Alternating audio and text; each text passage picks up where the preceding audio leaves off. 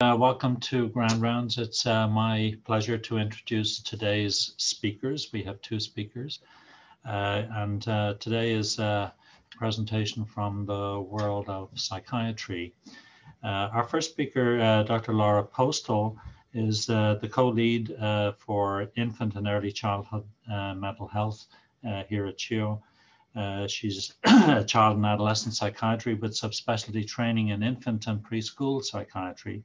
She has a special interest in early childhood mental health, particularly in the area of prevention and early prevention. And as I mentioned, she's the co-lead for the program here. We also have Dr. Katherine Matheson, who's also in from the University of Ottawa. She's a child and adolescent psychiatrist and co-lead of the program. She completed her medical school and residency training at Dalhousie. She has a special interest in this same area, and clearly that's what we're going to learn about today. So the title of their presentation is Infant and Early Childhood Mental Health, and I'll hand it over to our presenters.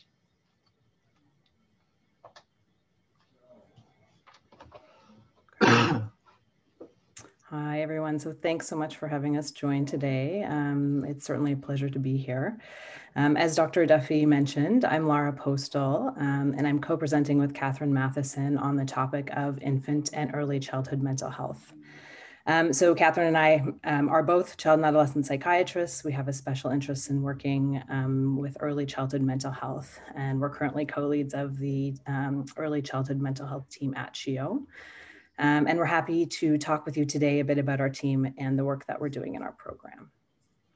So in terms of our objectives, we wanted to spend a few minutes reviewing attachment and, in our view, the importance of early childhood mental health. And then we wanted to certainly spend some time talking about our early childhood mental health program, as we're just coming out of our pilot year. And so we'll be reviewing how clinicians can refer to us, our inclusion and exclusion criteria, and then an overview of what we're up to on the team. And finally, we wanted to review the treatments we're providing, with a particular focus on parent-child interaction therapy as our primary intervention.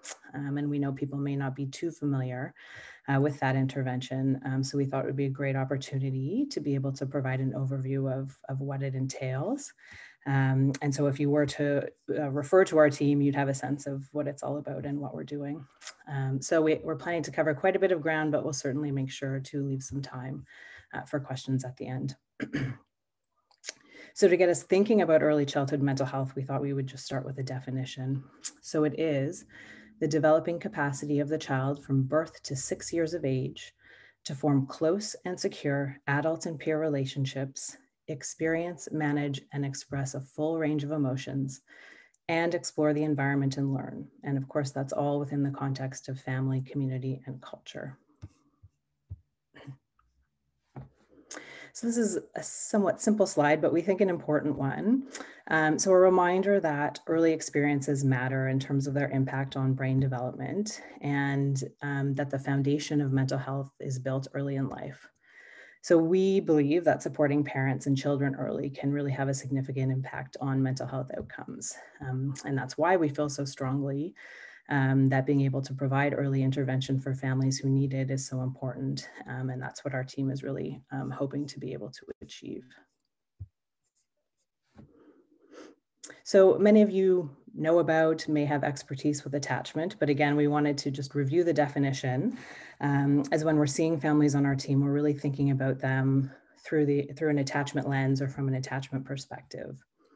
So attachment is a system of behaviors that are designed to achieve physical proximity to a preferred caregiver, and that's at times when the child is distressed or seeking comfort, nurturance, or protection. So when children are distressed or seeking comfort from a caregiver, that's when we say the attachment system is activated. And the system is always balanced with exploration. So when a child is feeling safe and secure, they're able to go out into the environment and explore and learn. And we know that secure attachment relationships really are fundamental to healthy brain development and emotional health. So in our work with families, it really is all about the relationship. We see the relationship as the buffer or the biggest protective factor for kids. And these are some of the principles from the Circle of Security Parenting group, which we think apply really nicely to attachment-based interventions in general.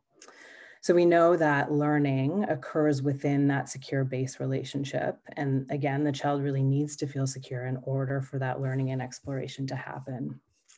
We also know that lasting change happens through strengthening that relationship and through parents developing specific relationship capacities. So again, strengthening the relationship, that's really where the shift happens. And we need that strong foundation before any other intervention can really be effective. So even, for instance, behavioral or skills-based approaches. It's also really important, we think, to know that the quality of the attachment relationship is amenable to change. So we know that we can support and improve attachment security through providing an intervention for families. So I just wanted to highlight some of the general principles of attachment-based interventions as they apply to the work that we're doing on our team. So these interventions are always dyadic. They always involve the caregiver and child together. So we're never treating the child or parent in isolation from one another. We're always treating the relationship. So we like to say the relationship is the patient, so to speak. So most of the interventions that we use also work to improve reflective capacity in the parent or caregiver. So that's really a key piece to building that attachment security in the relationship. And so what is it? Parental reflective function really includes understanding. So a parent understanding that there's meaning and intention behind their child's signals or behaviors. So it involves them being able to see their child as separate from themselves and in them developing an understanding of their own mental state or emotional state and how this might impact how they react to their child.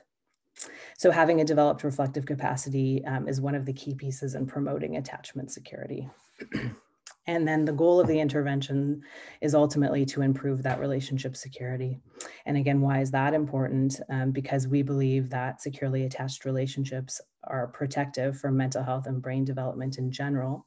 And then secure attachment also contributes to a child's resiliency. So we know it's that attachment relationship that buffers or protects against stress for kids. So we talked a bit about the importance of parental reflective function and building that attachment security, but how do we as clinicians teach a parent about what it is?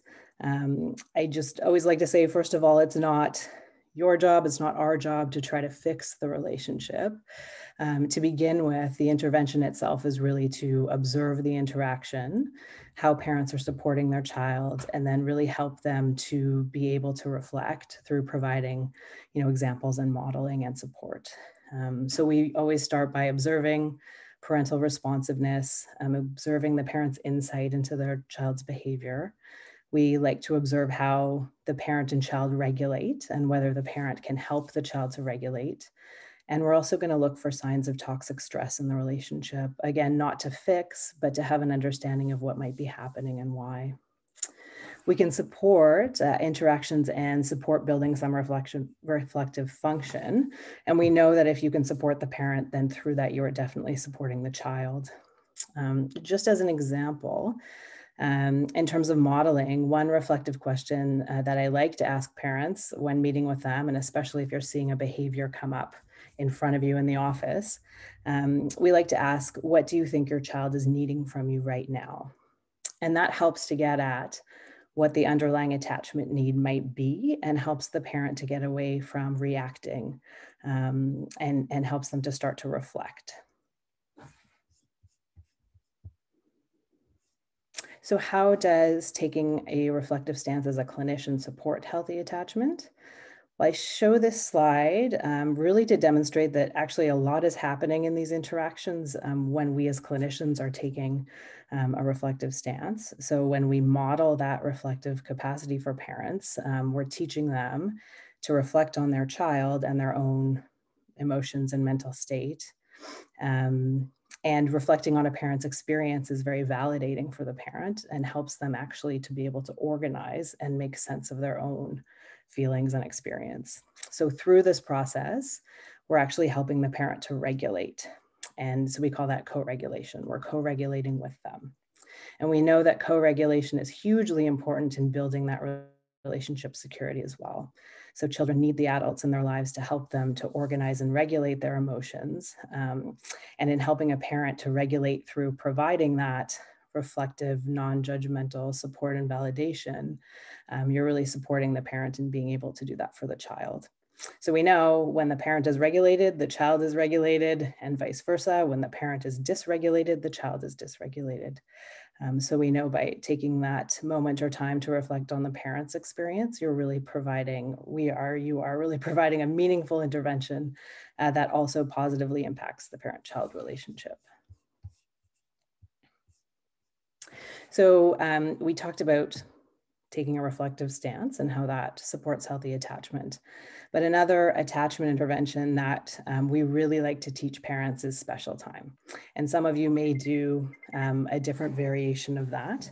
And so we'll just talk a little bit about how we might prescribe special time for families.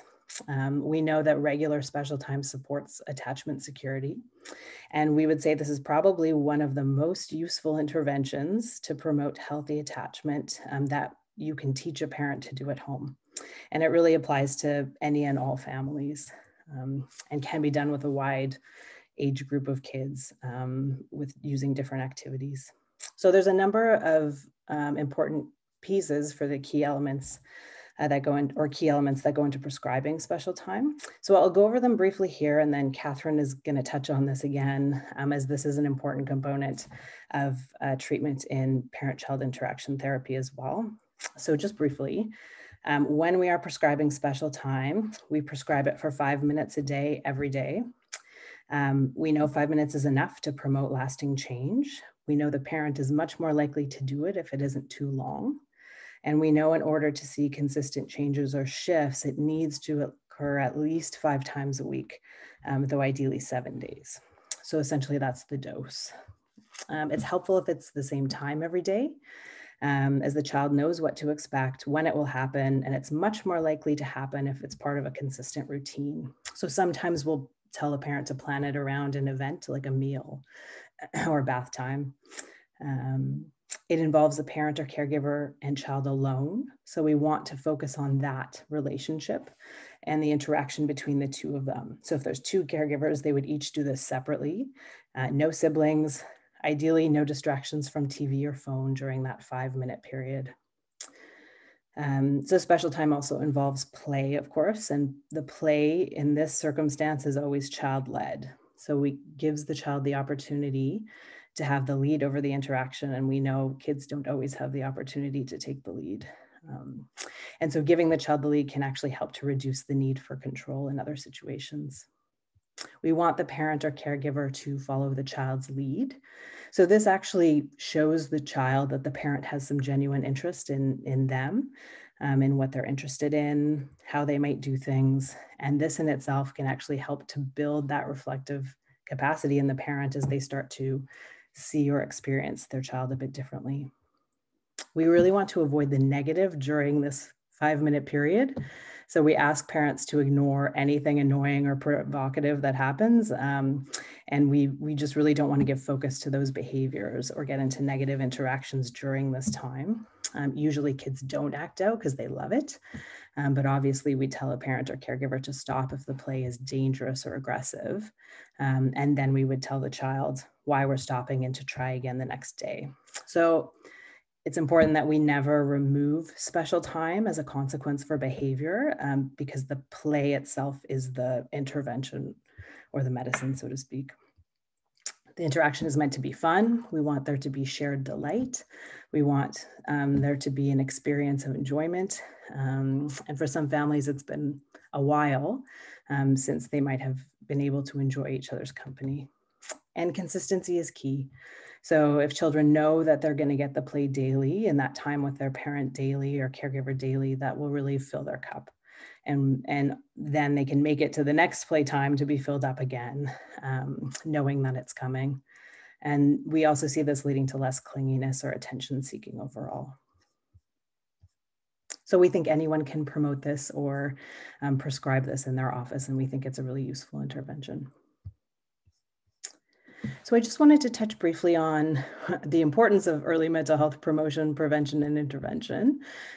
So keeping in mind, of course, there's different levels of need, different levels of intervention. Really the goal is to try to identify issues early when we can, and then prevent or intervene before we progress, to a stage of what we might call red flags, which I'll touch on in the next slide. So why is that important? I mean, again, as I've already sort of touched on, attachment security really does have longstanding implications for future mental health outcomes. And we know that that early promotion and strong parent-child relationship really is an important piece for all families. So when we think about red flags for early childhood mental health, we might think about some of the following. So could be child protection concerns. Parent caregiver has an intensely negative view of the child. Another red flag would be behaviors that have become so dangerous or aggressive that the parent really can't implement any strategies to support the child. If we see severe dysregulation or mental health concerns in the parent or caregiver, and obviously that might be a circumstance where we might suggest the parent seek out their own treatment or support. And then we would think about referral whenever there's significant behavioral or emotional concerns with a history of disrupted relationships, disrupted attachment, or relational trauma. So these might be considered higher need kids or families, and might be situations you would consider referring for children's mental health intervention. So with these concepts in mind, we'll shift to speaking a bit about our infant and early childhood mental health team and what we've been working on. So I'll touch on all of these different pieces as we go through. I'll just mention that it says 1-year pilot project. So our pilot year was officially last year. So started in January 2020 and ended in December. So we're just now coming out of that pilot year and getting ourselves up and running. So this is our team. Of course, myself and Katherine, we're both psychiatrists and co-leads of the team. And we have a psychologist, Claire Nej Matsoy, and 2 social workers, Anne Carriage and Usha Sri Kumar. So we're very lucky to have a multidisciplinary team with lots of knowledge and experience. Who do we serve? So in terms of our inclusion criteria, we provide specialized assessment and treatment for kids aged 0 to 6 with complex emotional or behavioral concerns. So essentially we accept referrals for anyone before their 6th birthday, if we receive the referral before their 6th birthday. So presenting concerns might include things such as uncontrollable temper tantrums, severe defiance or aggression, extreme shyness or difficulty separating from a parent, behavioral patterns that might affect daily functioning like sleeping, feeding, or toileting. Could be concerns about anxiety or mood, but the focus of our team really is children presenting with those symptoms or concerns, but in the context of issues related to attachment and bonding or parent-child relationship difficulties, as that's really what our treatments target. So in terms of our exclusion criteria, we have been accepting kids with high functioning or level 1 autism.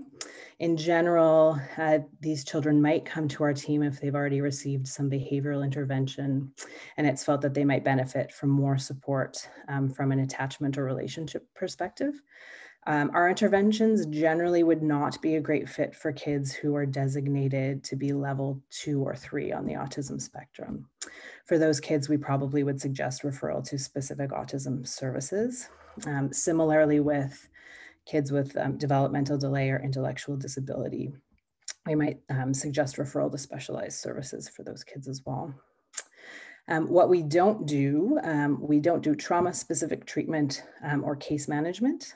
So if the symptoms that the child is presenting with seem to be related to a specific trauma, and really seem to be around that trauma piece, then probably we would suggest trauma treatment, such as trauma-focused CBT, as opposed to intervention with our team.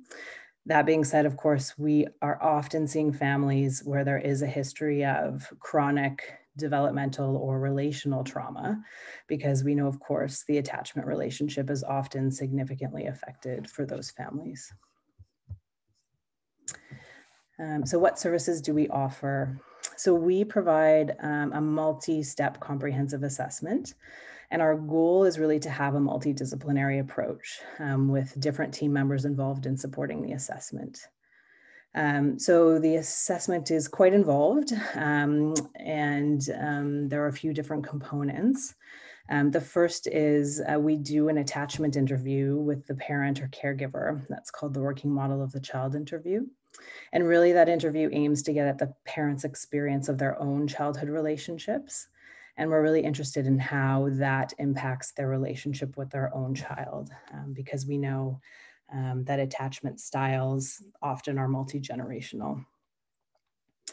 We then do an attachment assessment or an observational component called the Kroll procedure. So again, that's a clinical assessment. So it involves observing the parent and child in a number of interactions together. So often free play, cleanup, structured teaching, and then also a separation reunion. And then through observing those different components, we can gather information about the relationship, of course. And then finally, we provide a comprehensive case formulation with the team. And then we feed that back to families with recommendations, and of course would provide feedback back to referring clinicians as well. So we provide a number of evidence-based interventions, and I'll just briefly touch on them here. So parent-child interaction therapy, of course, Katherine's going to talk about that in quite a bit more detail. We have clinicians who offer dyadic developmental psychotherapy, watch, wait, and wonder. Those are both dyadic relationship-based models. In the past, we've offered Circle of Security parenting group, and we can also offer specific consultations with psychiatry and psychology. Generally speaking, those specific consultations are for families who are already involved with treatment on our team, as opposed to a separate sort of referral stream to those consults. In the past, we've offered Circle of Security, but there are a number of community partners providing that group. And so moving forward, it may be that we refer out to the community for that. Ultimately, we'd also really like to be able to provide case consultation with our community partners, as we feel it would be important for us all to support each other in the work we're doing with this population. So this is our process map. I'll just very briefly describe it, although we've touched on a few of the pieces already. I'll just mention in terms of our capacity for a pilot year, we estimated being able to see about 20 to 30 patients total for the year on our team. And we had just over 30 referrals with the pilot year, again, ending in December. Currently, each clinician on our team has the equivalent of 1 day per week dedicated to the program and the team. So we are limited in terms of resources. However, we're very much hoping to be able to expand our capacity as we move forward.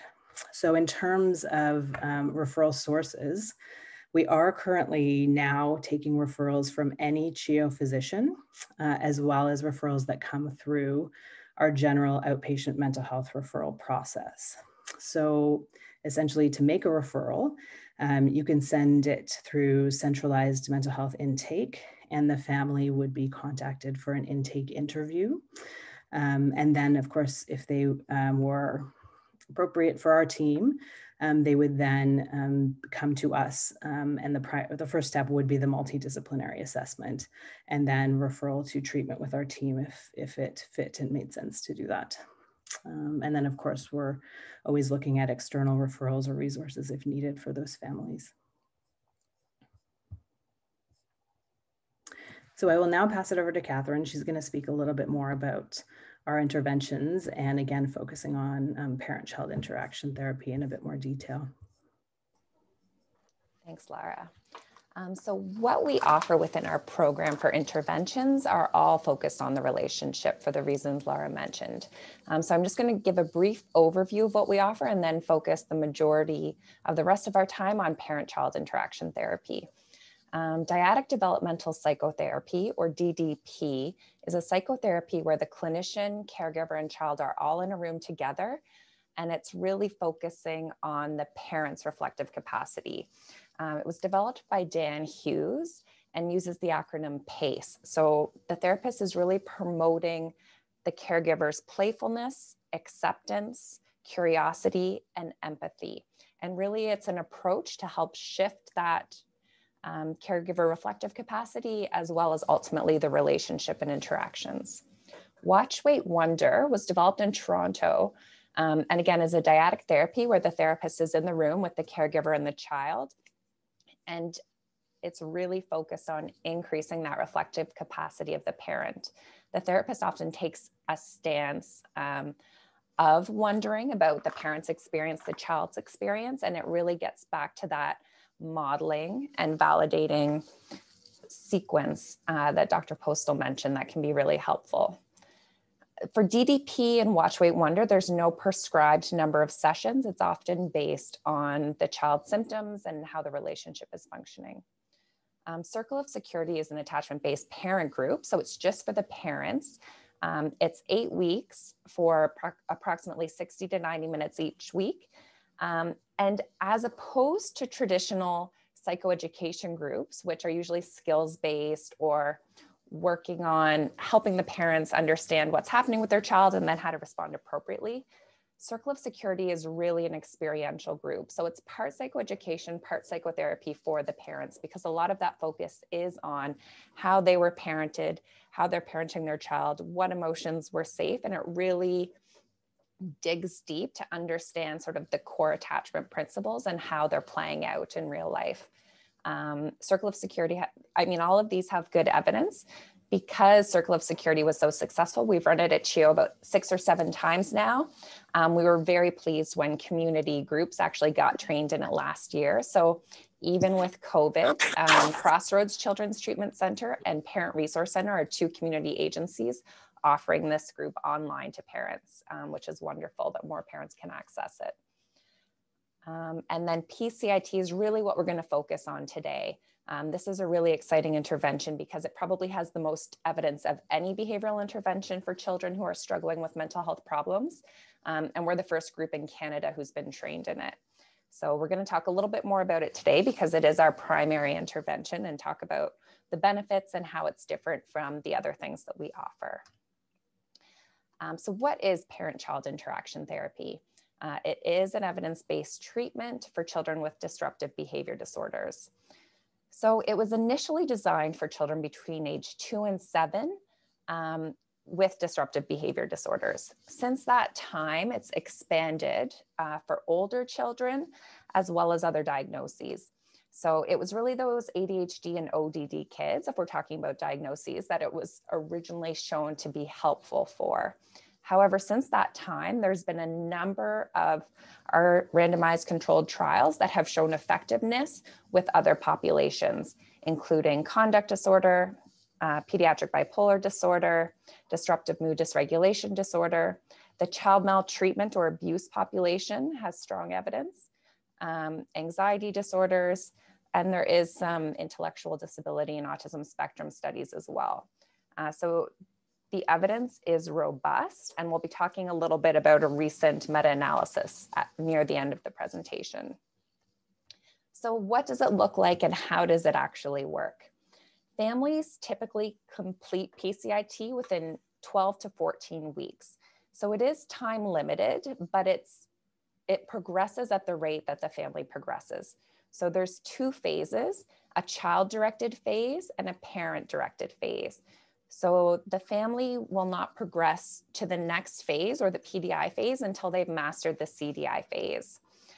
So there are specific skills and strategies that they need to be able to demonstrate consistently before they can move to the next phase.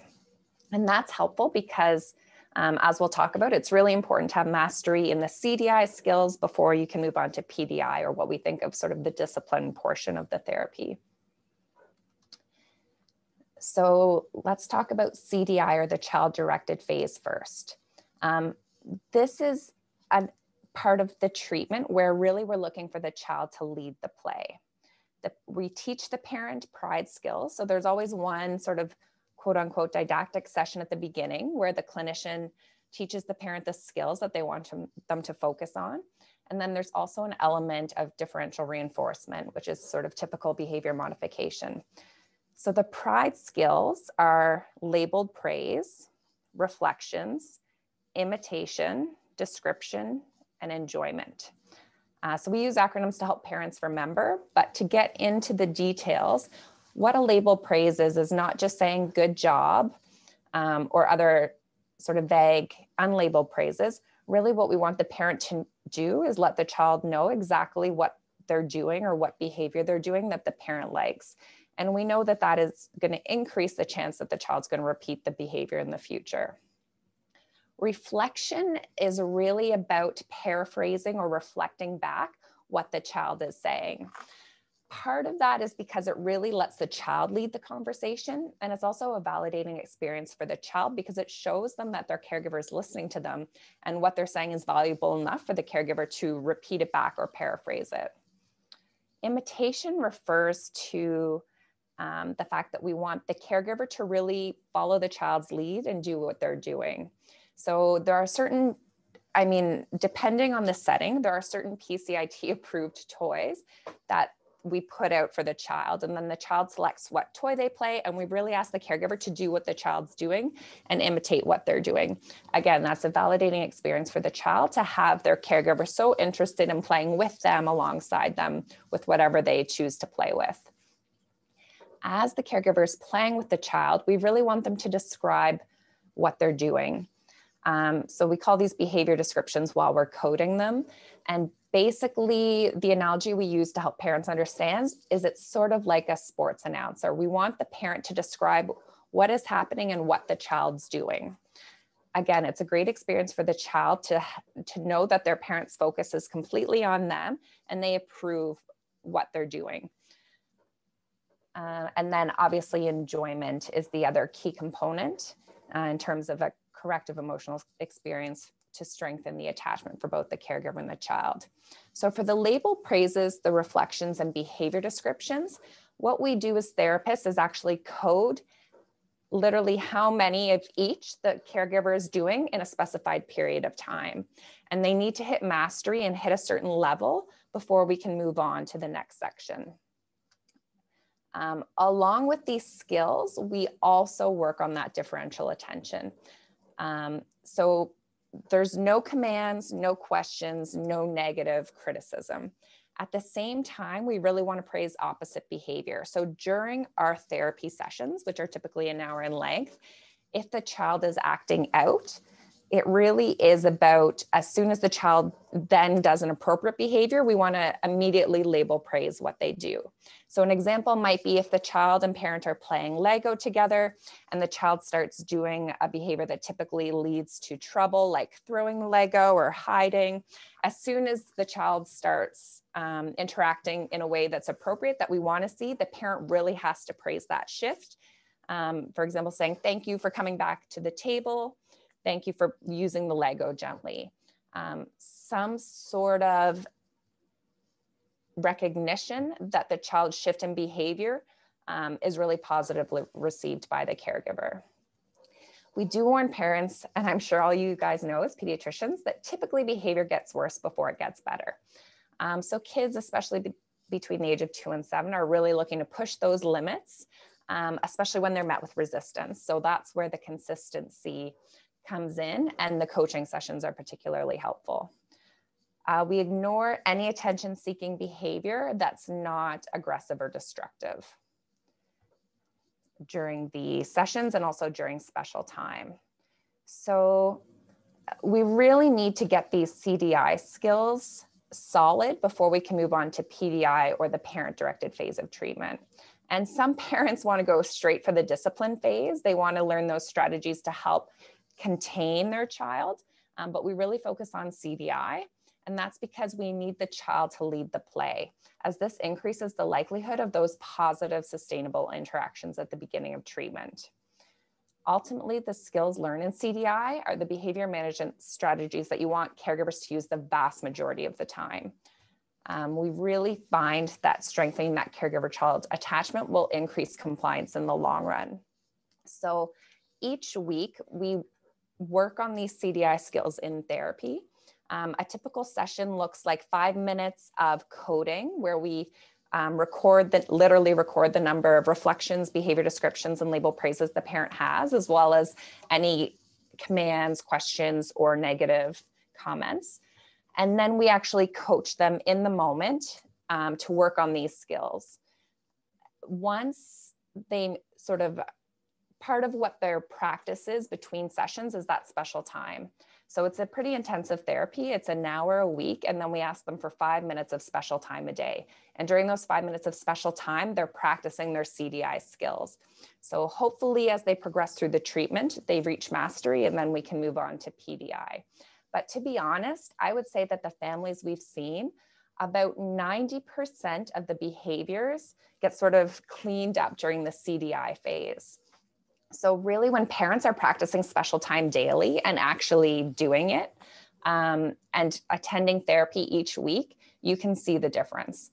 So the relationship is improved. The child is receiving positive feedback on behaviors through the parent's use of pride skills.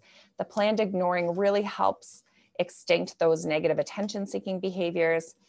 And we do see a generalization of skills. So even though the parent is only practicing those pride skills 5 minutes, it really spills over.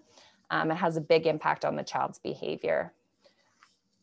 So honestly, what we do when we're monitoring symptoms is we use the IBERG Child Inventory of Behaviors, or ECBE, and most of the kids are coming down under the clinical range during the CDI phase of treatment. So their behaviors no longer meet criteria for sort of that clinical disorder. So certainly CDI is effective, but once they master their CDI skills, we move on to PDI, which is the parent-directed phase of treatment. So in this phase, it's really the parent that leads the play, and we work on effective commands and a timeout procedure. The important part about PDI is that it's consistent, predictable, and follow through is key. So really what this provides is structure for the child. Discipline is always provided for the undesired behavior. The child learns what to expect and how it happens. So there's a very specific sequence of events that happen in terms of compliance and eventually potentially the timeout procedure. And then there's follow through. So the child learns that no matter what, they have to comply with the original command. And the thing that really makes it effective is that this is coaching in the moment with the parents. So many parents, it's easy, and there are lots of parenting programs out there, such as Incredible Years, Triple P, that have good evidence, but really what they're doing is educating parents on these are the strategies you should use. Now go use them, good luck. The difference with PCIT is that we're actually in the moment coaching the families. So in person, we have a one-way mirror at our clinic and a bug in the ear so that the caregiver and the child are in the room interacting, and we're literally coaching them in the moment every few seconds, depending what they're doing. With COVID, we've shifted to virtual coaching. So what'll happen is we'll do Zoom calls through CHIO. The parent will have an earbud or headphones, so the child won't be able to hear what we're saying. We turn off our camera so it's not distracting. We watch the play and feed in the moment feedback or directions to the caregiver as things play out. So it's really helpful because even though we teach the caregivers the skills at the beginning of PDI, it's really hard for a lot of them to follow through, be consistent. So having that coach in the moment gives them the confidence to be able to do this at home. And that's really what we're looking for, is generalizability, so that the parent isn't just doing what they need to do in our sessions, but they can actually carry that home and then eventually out into the community. So it provides the child with multiple opportunities to respond to these effective commands we've been working on. And then depending how that goes, there's either contingent praise or a timeout sequence. Every timeout is a very consistent sequence of events. Even the language that's used is exactly the same every single time, so the child knows what to expect. There's prepared responses for timeout refusal. Throughout all of this, there's co-regulation with the therapist and the parent, so that the parent can help co-regulate the child in these moments. And then there's gradual generalization from compliance in coaching sessions to real life commands in the home and then in the community. So timeout has gotten a bad reputation over the years. In PCIT, timeout is a very specific entity that's brief. So again, it's predictable. It's always 3 minutes plus 5 seconds of quiet at the end. It's really the child's behavior that signals when to get off the chair. The other thing is that it's structured, so it's the same language. The child knows what to expect. And there's always the specific command, do not get up off the chair until the time is done. And really what timeout is, and I think a lot of times when timeout gets a bad reputation, people imagine kids who are dysregulated being sent away. And really timeout is supposed to be a removal of that attention, but not necessarily sort of a dismissiveness of the child's emotional experience. So often what we suggest is there's actually a timeout chair in the room with the caregiver. So even though the caregiver isn't necessarily attending to the child, they're still with the child in their emotional experience. Circle of security would call it being with. So they're still in proximity, they're still present, and they're still sort of a regulator for the child. They're just not giving them attention until that timeout sequence is over. So really the coaching part, you can imagine, especially during a timeout sequence, is key for PCIT. And this is why, this is one of the reasons why I think it's so effective and why it works so well with the families we work with, is it really provides the caregiver with live feedback while they're interacting with the child. So instead of breaking down an interaction after the fact and saying, okay, try this next time, we're actually seeing it in the moment and correcting it in the moment. And it gives the caregiver an opportunity to practice and get that feedback immediately. So it looks different. It's a different type of therapy. It's quite active. So approximately every 5 seconds, we're coaching and giving direct feedback or an instruction to the parent. So it's active, but it's predictable. And really it's a similar thing we're doing for the parent that we hope that the parent is doing for the child. Oh, I see. We better wrap things up. So let me go through the rest. So if anyone's interested in learning more about PCIT or seeing what it actually looks like, we have lots of clips of ourselves offering the therapy to families who have signed consent forms. And I'll just wrap up by saying PCIT has by far the best evidence out there. There was a recent meta-analysis in Pediatrics. And to be honest, it's interesting. In the US, a lot of governments and Head Start agencies have invested in PCIT because the evidence is so robust. Again, we're the first group in Canada to offer it, so it's quite exciting. Basically, the data is quite impressive, whether you're looking at child externalizing behaviors, parenting stress, even recidivism for maltreatment. PCIT has shown to be effective across the board. So it's a big part of what we offer our children, and we find it works really well. But I will wrap up because I know people probably have some questions.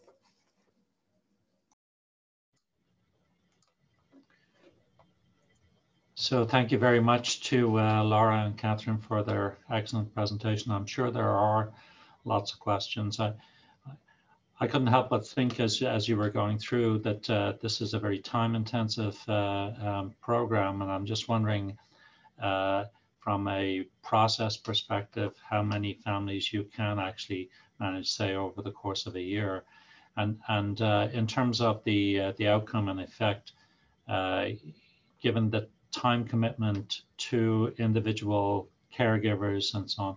You alluded to, playtime, etc., being necessary between the caregiver and the single child. What about in situations where there are multiple children in the families and the practical aspects of that? So maybe you could just comment a little bit about that. Sure, I can start. It's a great question. And oftentimes, so once we see a family and do our comprehensive assessment, we give them the multidisciplinary formulation with them. So we'll say, this is what we're seeing, this is what we think is happening, and this is what we think would be helpful. If we think PCIT is an intervention that would be effective for a family, we really switch into a motivational interviewing stance and really get a sense of, does this match up with what the parents' goals? How motivated are they to work on this? How much time do they realistically have to put into this? Because you're right, if they're not able to commit to once a week plus the 5 minutes of special time, really there's no point in starting. So we're quite upfront about the intensiveness of the therapy and the commitment required. Sometimes that will serve to bolster motivation and people are thankful for the service. And sometimes they weed themselves out and we find an intervention that might be more effective for their needs. So realistically, when we deal with a lot of families, single parent families, multiple children, every family is a little bit different. So some parents, if they're motivated and the nice thing is they see the effects pretty quickly. So if they notice the behaviors are increasing significantly, that further motivates them to continue on with therapy. And sometimes we have families waking up the affected child or patient 5 minutes before the rest of the kids. Other families offer the 5 minutes a day to all the children. Again, it really depends on everyone's access to other caregivers or babysitting services or how they balance it out with the other siblings. We're usually not proponents of screen time, but this is the one instance where we give parents permission to put the other kids in front of the TV or the iPad while they spend the 5 minutes of special time with this child. So we get creative, but certainly there are barriers to a program this intensive. Thank you. Toby? This is wonderful. I'm totally thrilled. So thank you for presenting this and thanks for the bringing this to CHEO. So I'm really excited to see where this could go as you kind of build your capacity. Have you noticed a difference in, because I was reflecting on the same things Dr. Duffy was about the barriers for parents to participate. And have you noticed a difference since you switched over to Zoom? Because I mean, that would help a lot in terms of, for example, being in person versus finding a babysitter for the other 6 kids to be able to come to this. And also I think, particularly for the parent-centered portion might benefit other children in the parenting piece for the other children in the family, because sometimes there's more than one sibling in the family that maybe is having issues. And then I guess second part of my question is there any evidence emerging about a mini version or something that, for example, you might start to see benefits after, let's say 3 sessions or something like that for families that maybe can't commit to the full 14 weeks, that there might still be some benefit to be found in even a shorter intervention. And part 3 being, what's your big picture vision for the capacity piece of, are we training everyone to be able to do this? Are we training family docs? Are we training our pediatric residents? What are you sort of thinking in being able to provide this for families in need? Because I'm sure that you guys are dealing with the really high test cases, but there's a lot of families out there that struggle with these types of issues and would it potentially find this beneficial. I can start, and Katherine, feel free to jump in. I think it's funny because with COVID, I mean, we were just getting started, like in terms of the virtual versus in person, we were just getting started with our in-person sessions after having been trained. So we can't fully do a real comparison of sort of in-person versus Zoom, but I can definitely say that a lot of the families, at least that I've been working with, really appreciate the Zoom format because, as you said, they're busy. It's hard to get the kids in. They've got multiple, balls in the air. So I think a lot of the families have found that to be really effective. And, luckily, I think the PCIT group that we work with and that trained us very quickly adapted the model to be able to be provided virtually. So we were able to learn that quickly and implement it. it. And so far it seems to be working really nicely. And I think most of our team members have had that experience. And I would echo that. Just sorry, before we move on from the Zoom question, we did probably about 5 or 6 rounds of Circle of Security parenting group in person. And then we had 2, I think, Zoom rounds. And certainly with this population, there's a lot of social determinants of health at play. And the attrition rate for these types of interventions is quite high in the literature, between 30 and 50%. So very high. Our attrition rate with the Zoom group was significantly smaller. And I think you're right, just being able to reach people in their homes, they don't have to worry about transportation, childcare, the kids were running around, was really sort of an unintended consequence of shifting to virtual. So certainly I think for this population, it's gonna work moving forward. Yeah. Sorry to interrupt, I'll let... I agree. Yep, no, exactly. And so I think the second part was just around asking, like, is there modifications for shorter courses of treatment? And not really, in so much as it's really based on building those skills. So for each family, you sort of have to go through the skills building to get to the next phase. But some families do that much more quickly than others if they are doing the homework in between the 5 minutes a day.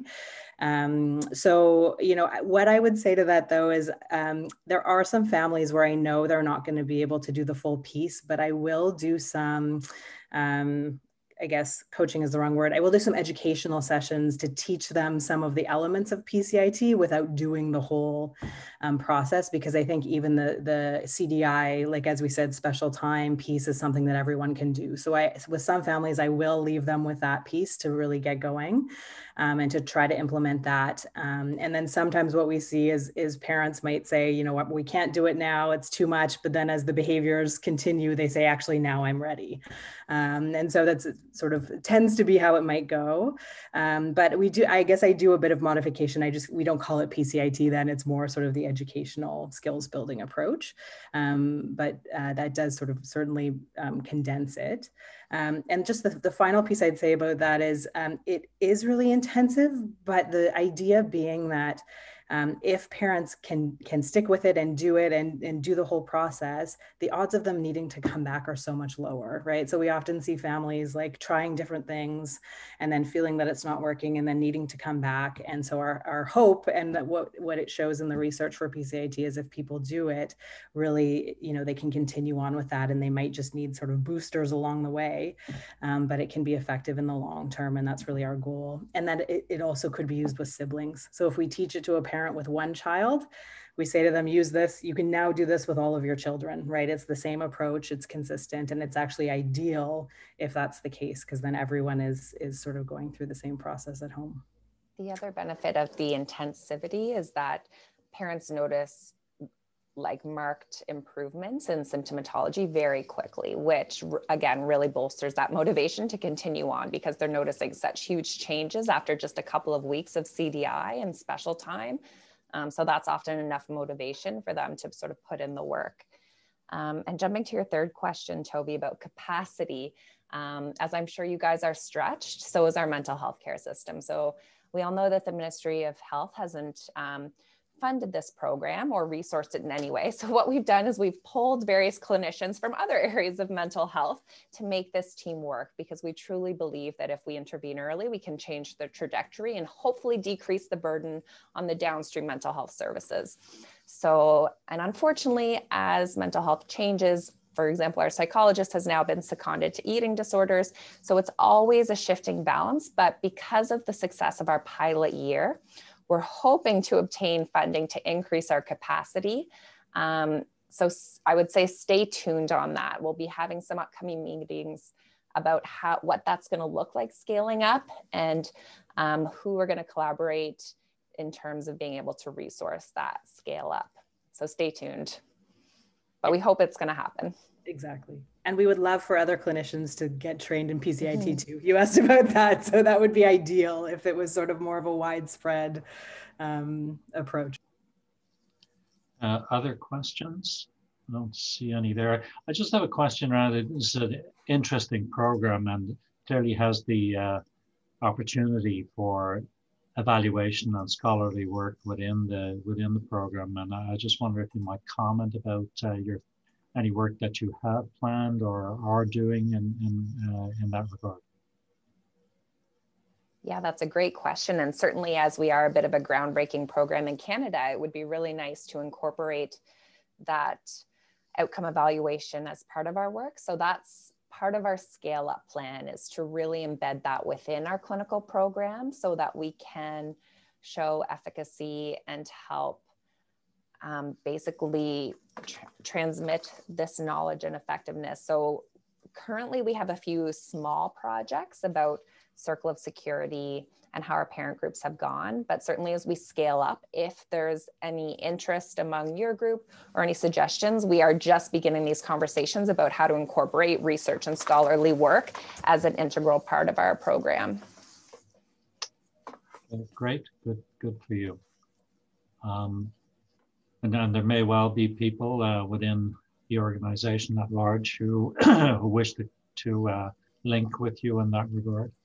And there's always support through the CRU, which is there for your benefit and support. I don't see any other hands up or any comments or questions in the chat. So with that, we'll bring it to a close. Thank you very, very much for your excellent presentation. This is a really interesting program. I'm sure it will have huge benefits, and kudos to you for bringing it to us. Thank you for inviting us, and feel free to reach out, email us anytime if anyone has further questions. Okay, take care. Thank you.